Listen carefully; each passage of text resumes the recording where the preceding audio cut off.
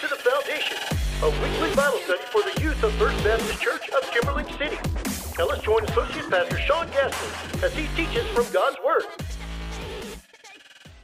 Good evening, students. Good to see you in church this Wednesday evening.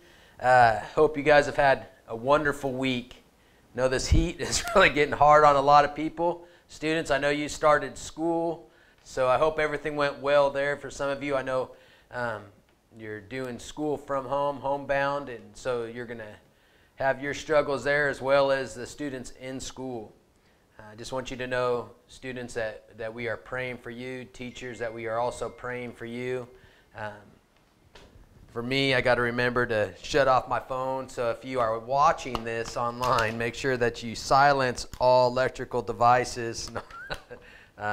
No. So, again, today we're going to be talking about the armor of God. Last week, we talked about to stand strong, for the battle is real. So this week we're continuing on basically in Ephesians chapter 6, and we're going to be talking about the armor and the reasons for that, the different portions of that armor over the next few weeks. And so with that, it's important. I'm just going to kind of overview a little bit first. I just want us to remember that the things that we struggle with, Paul talks about in Ephesians 6, or the things that we struggle with is not of flesh and blood, but against the rulers, against the authorities, against the cosmic powers of darkness, against evil spirits and forces in the heavens. So our battle is not necessarily with the things that we can see, hear, touch, feel, and the way that we battle shouldn't be with our five senses as well. So often we have a tendency to fight back our struggles with these different things that we're battling with or wrestling with in our own physical strength, understanding, and emotion. And so, and we wonder why when we do these things, when we attack these things in this way, why we can't get through them or why we can't overcome them. So Paul told his believers to wear the armor of God. The armor that we wear in battle is not our own armor, and that's incredibly important for us to realize. So we can do nothing in our own strength to win spiritual battles. Again, it's a spiritual battle. This is not our own battle. So nor can we take any steps in our own abilities to win the spiritual warfare, because it's important that we realize that we need to wear God's armor, not our own. So, when we look at this, the reason why we don't wear our own armor and that we put on God's armor, when we reflect back to the Old Testament when the battle with David and Goliath in 1 Samuel 17, 45 through 47, David told Goliath that the battle was the Lord's, and he will give all of you into our hands. See, David, he was able to stand firm. He was confident in what, his God was able to do. Not in his own abilities. Remember, when he approached Goliath, Goliath, laughed and mocked him. Why do you send a dog to fight? You're sending a boy into battle. And so all Goliath could see was this young boy.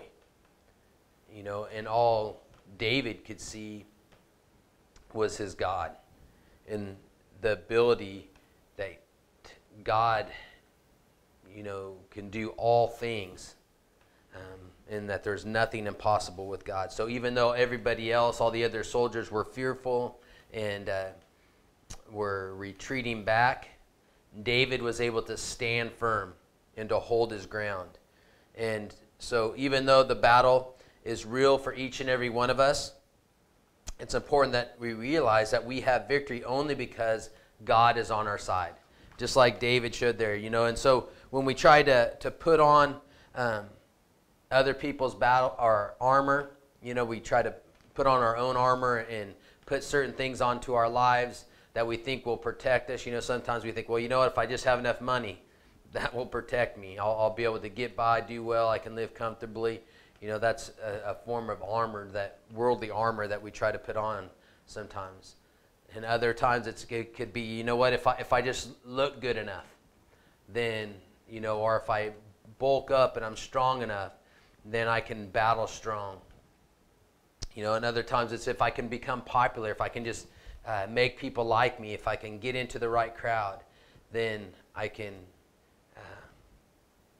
live a successful life and feel like I have victory. So, why is armor important? It is important because it's helpful to remember that the general outline of the book of Ephesians. Remember, as we look back all the way through the different weeks, we've gone through this for the last couple of months. It says the first 3 chapters in Ephesians, they kind of give us a theological foundation, right? The things that we stand on. Paul was talking to the church at Ephesus, these young Christians, about the foundations of what it was to be a Christian. So we can experience spiritual victory because, listen, as a Christian, we are in Christ. In the final 3 chapters of Ephesians that focused on the practical living. Because we are saved, we have victory. Nevertheless, we still must live out our lives in faith.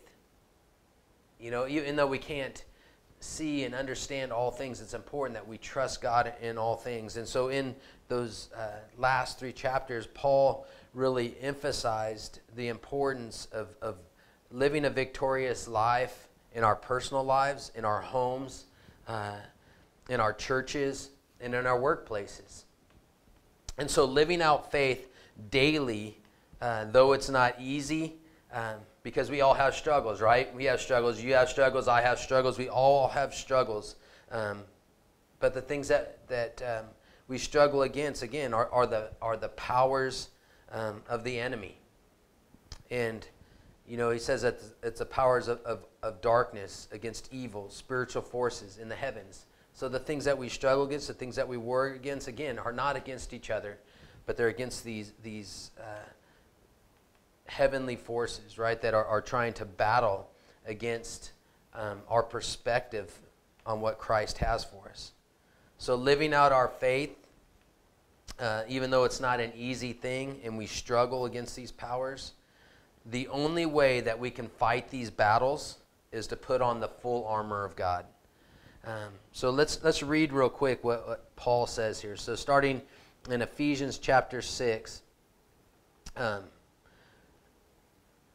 you know, just right before verse 14. So 13, we'll go ahead and read that. So it says, "For this reason, take up the full armor of God, so that you may be able to resist the evil day, and having prepared everything, to take your stand."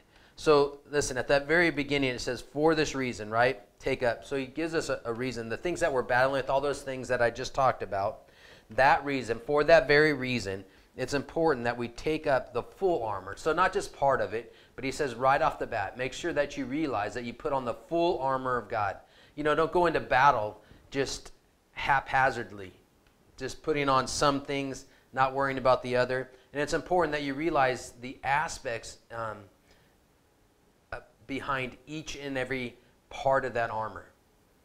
You know, we can read about and you know about, but if you don't fully study what each of these things actually means, then you're not going to be able to utilize that armor in its proper form.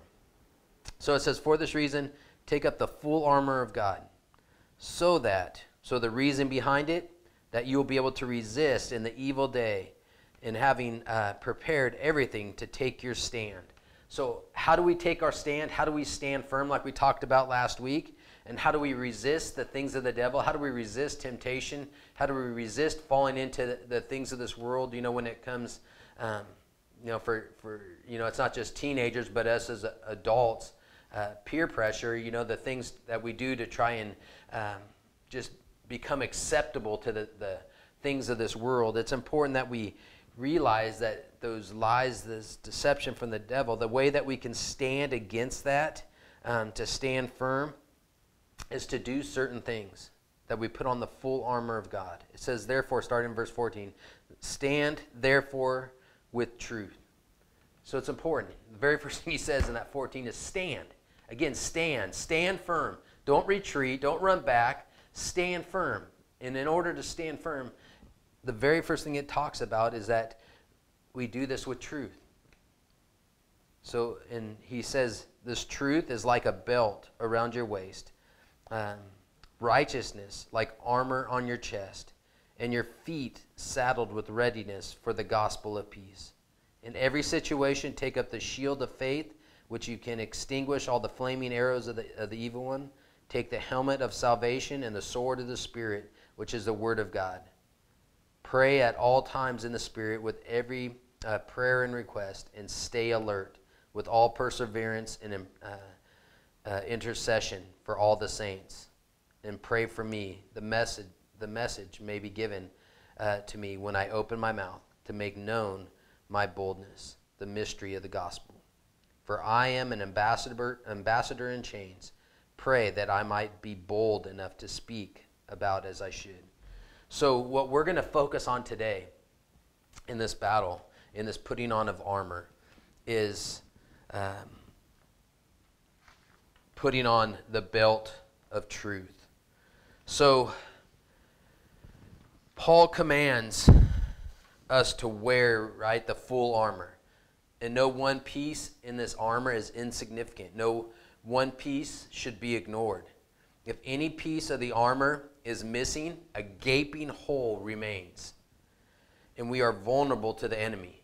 So Satan aims at the vulnerable areas in our life, right, where we put down the armor. And he is systematically trying to weaken each and every one of us. I know, like, in any sport that I play, you always look for the weakness in your opponent. And so, you know, in a battle, when this talks about wrestling, I know in wrestling, if any of them had like any kind of protective device on, like an A-strap or any kind of thing to protect their knee or something like that, that you knew that that was an injured area. It was vulnerable. And the same thing with the stance.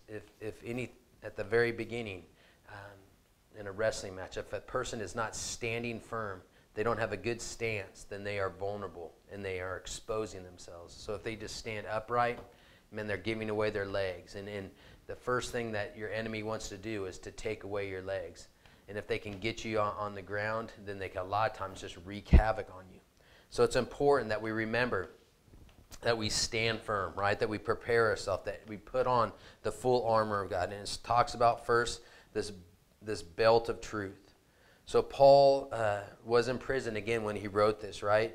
This letter. And he was likely thinking about such a soldier, you know, that he was dealing with. Maybe that was guarding him during this time. So it's important that we remember that in this putting on of the belt of truth in Ephesians 6:14, the belt of a Roman soldier was typically a wide leather belt designed to hold the soldier's tunic in place. See, their uniform that they wore, or their clothing that they wore, was like a tunic. So this long, almost like dress, like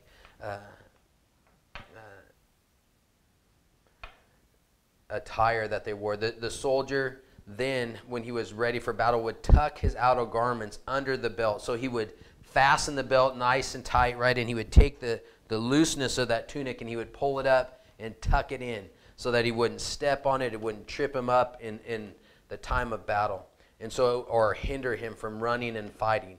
So it wasn't something that was going to be obscured. Just like I remember in football, whenever we were on the line, we didn't want them to be able to grab our jerseys and do all this. So we would cinch our jerseys incredibly tight so that the enemy would have our opponent would have nothing that they would be able to grab a hold of, and it wouldn't be something that was going to trip us up, that is going to snag or anything like that. And so this belt was wrapped firmly around their gourd, so it was around their waist. So when the belt was tightened, he was ready for battle.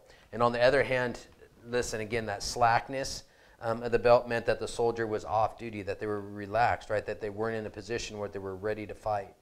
But the Christian who is ready, the Bible says that we should be ready in and out of season, right, for battle, must fix in place his commitment to know, believe, and live out this truth. So remember, first off and foremost, that Satan is a liar. And our main focus, I don't want you to think that our focus needs to constantly be on the devil.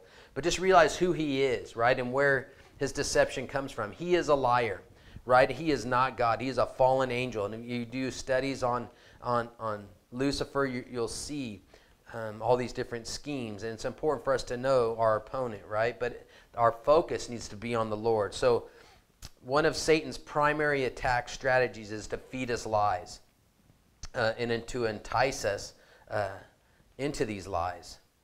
And so, since the time of Adam and Eve, with the half lie in the Garden of Eden, you will not surely die, in Genesis 3:4, the enemy has promoted lies, and he continues on in that lies. And so the best defense against the lies of Satan is truth, the truth of God's word. And so, what is not truth? A lie is not truth, right? And so what is truth? Jesus is truth. John 14:6 says that he embodies truth, and we have truth in us when Jesus dwells within us. So when you accept Christ, when you became a Christian, and the Holy Spirit came to dwell within you, then you have truth within you.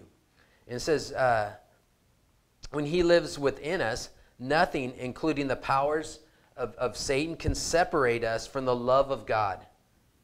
That's Romans 8:39.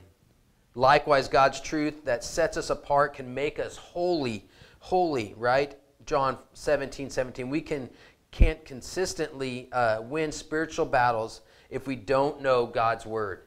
And that's why I tell you, students, that's so important to be in God's word.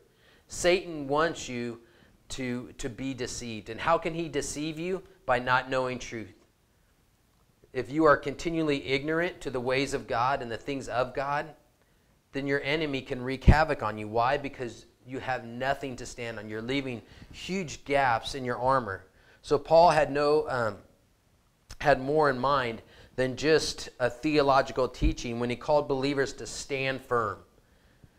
So he told them, with this belt of truth buckled around your waist, Ephesians 6:14, even though we do not have the truth in us when we are Christians, we still must live out. So if you haven't been studying God's word, if you haven't been pouring in this thing, it's important that wearing the belt of truth means living a life of integrity and honesty. That's being who God says that you are when people are watching and when they are not. Okay, a true person of integrity. So, when we look at the opposite, or when we don't put on this belt of truth, we succumb ourselves to Satan's temptations. When we speak or live anything less than the truth, we don't know Jesus in a personal way. And when we don't know Jesus in a personal way, when we can't wear this belt of truth, we don't consistently tell the truth, and then we aren't wearing that belt of truth, right? When we are lying and when we are deceived or being a person of deception, then we aren't wearing that belt of truth.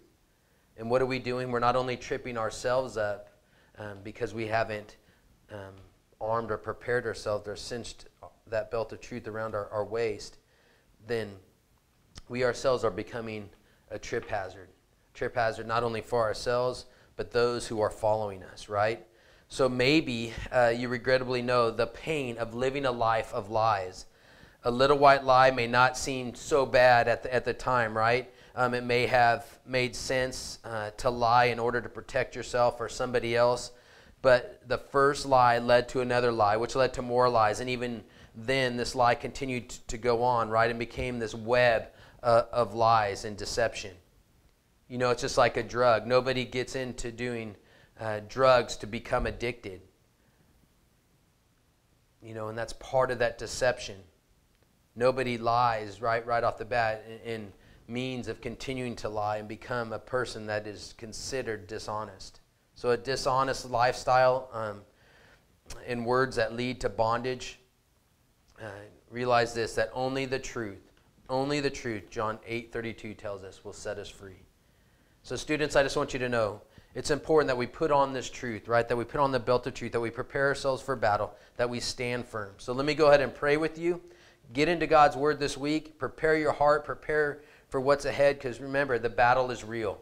Dear Heavenly Father, I thank you for this time in your word. I thank you for this time with these students. I pray, Father God, that you would just help them to see the importance of being in your word, of realizing that your word is truth, and that it is through you that they can receive that truth. Jesus, you tell us in your word that you are the way, the truth, and the life, and that nobody comes to the Father except through you. I thank you for the victory that we have in and through you.